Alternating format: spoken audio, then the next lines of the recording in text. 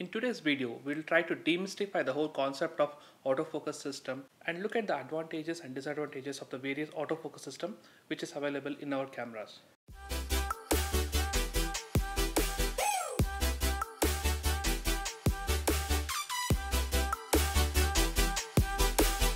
Hi, welcome to Technology. Time and again we come across situation wherein the cameras are judged based on their autofocus abilities, and same is the case with mobile phone cameras. So in today's episode we'll look at the various type of autofocus systems that are available in the market and also the advantages and disadvantages of them. To begin with, there are two primary kinds of autofocus system, the active and the passive. The active autofocus system is one wherein the distance between the camera and the subject is computed, and based on that the amount of lens drive that is required to get an accurate focus is determined. There are various ways of computing this distance between the camera and the subject.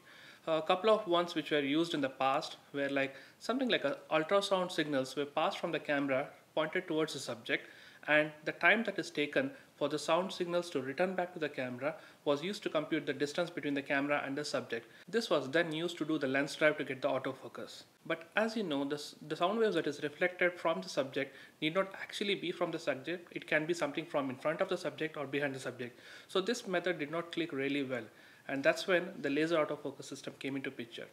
A laser autofocus system is one wherein laser beams, a thin beam of laser light, is pointed out and shot at a subject, and the time that is taken for the laser beam to reflect back onto the camera is used to compute the distance. This laser-based autofocus system is something which is now widely used in mobile phone cameras. Cameras like the LG G3, G4, or even the latest Moto G4 Plus uses what is known as laser-based autofocus system.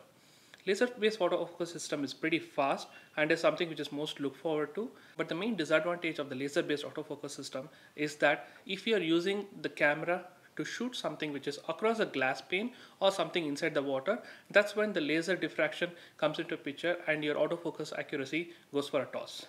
These were a couple of means in which the active autofocus systems were working.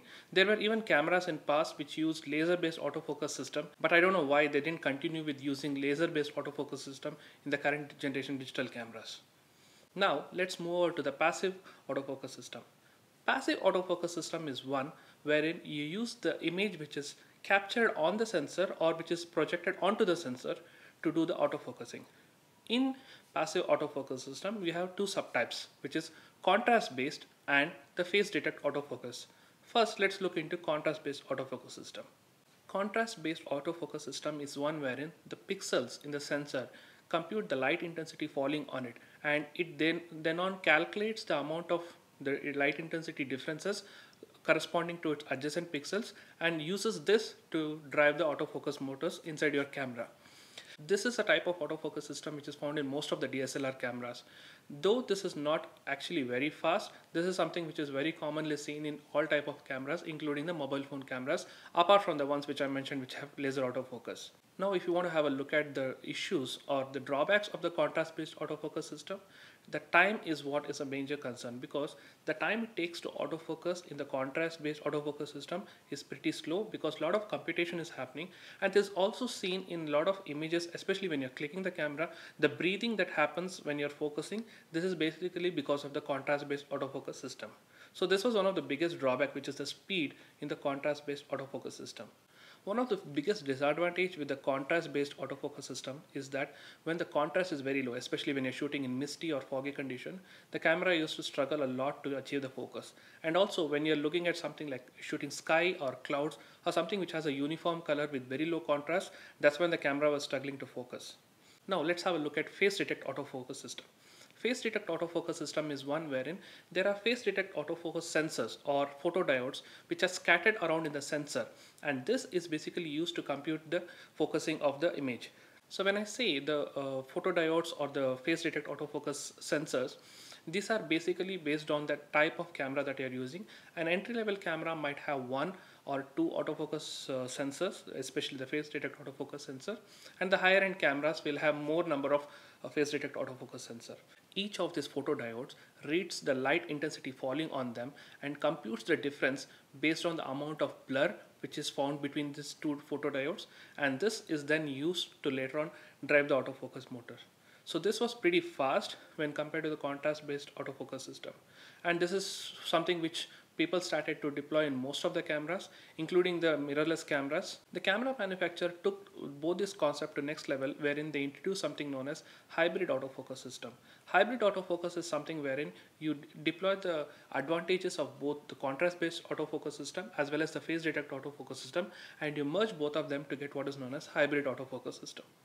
Few years back, Canon took the autofocus game to the next level by introducing what is known as Dual Pixel CMOS Autofocus.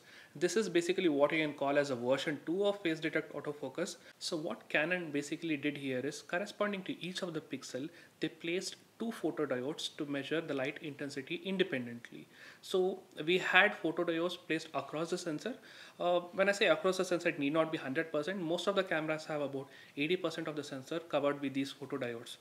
So what basically happens is, each of these pixels and the corresponding two photodiode measure the light intensity and compute the differences, which is basically a blur which comes out of the difference, is used to drive the autofocus motor. This being a real time, it was considered to be very fast, and you can see it implemented in most of the current generation Canon cameras like the 70D, 80D, or even the cinema cameras like the C100. The biggest advantage of the dual pixel autofocus is that this can be implemented in both the photo and the video mode. Especially in the movie mode, the AI servo mode, the dual pixel autofocus comes into the picture, and it makes sure that the focus tracking is really fast and very accurate. This exact same technology was first time used by Samsung in a mobile phone, which is Samsung S7. So the Samsung S7 comes with dual pixel autofocus embedded into the sensor in a mobile phone. And you can see some of the examples here. The autofocus capability of this camera is really fast compared to some of its competitors. If you want to really nitpick on the disadvantages of the phase detect or the dual pixel autofocus system, one thing is the availability of light. In a very low light, the autofocus ability, irrespective of phase detect or the dual pixel autofocus, really struggles because there isn't much of a light intensity to measure the difference, and this is where the dual pixel autofocus struggles a little bit. So there you have it. These are the two different kinds of autofocus, which is active and passive. And under the passive mode, you also learned about the contrast based and the phase detect autofocus system, and the current generation, which is the dual pixel autofocus system.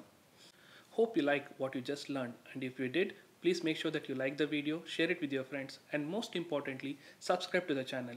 And as most of you might have noticed by now, all the photo and the tech related videos have now been shifted into this new channel, which is called Technology, and I'm keeping it separate from my main channel, which is related to travel and nature related video content. So make sure that you subscribe to the channel, and also most importantly, click on the notification bell, because it will make sure that you get to be notified first when I upload any new videos every week.